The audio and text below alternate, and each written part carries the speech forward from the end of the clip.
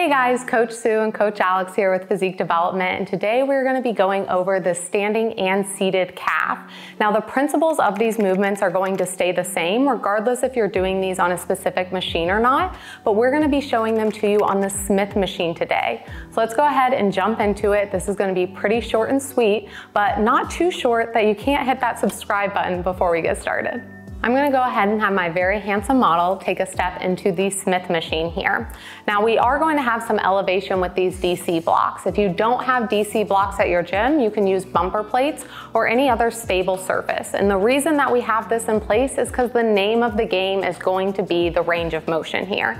And we want to have a full range of motion. So this is going to allow some elevation that he can get into full plantar flexion and dorsiflexion. So I'm going to go ahead and have him step up, and we want to have the balls of our feet on that platform with the rest of the foot hanging off.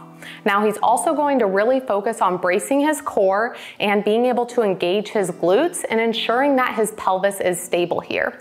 We are going to have some softness in the knees. We don't need these completely extended, but we don't want to be focusing on having bend as you're going through the motion, just having that softness through the knee.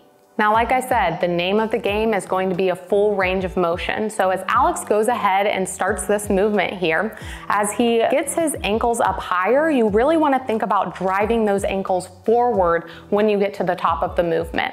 We often see, again, people take too short range of motion, and you're really cutting yourself short of what this movement can get out of it.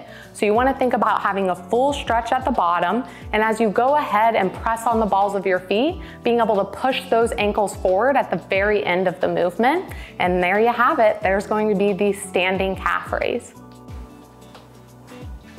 As I said earlier, the same principles are going to carry over to the seated calf raise, but we do want to ensure that we're not having any swinging with our upper body and being able to still focus on driving that ankle forward at the end of the movement.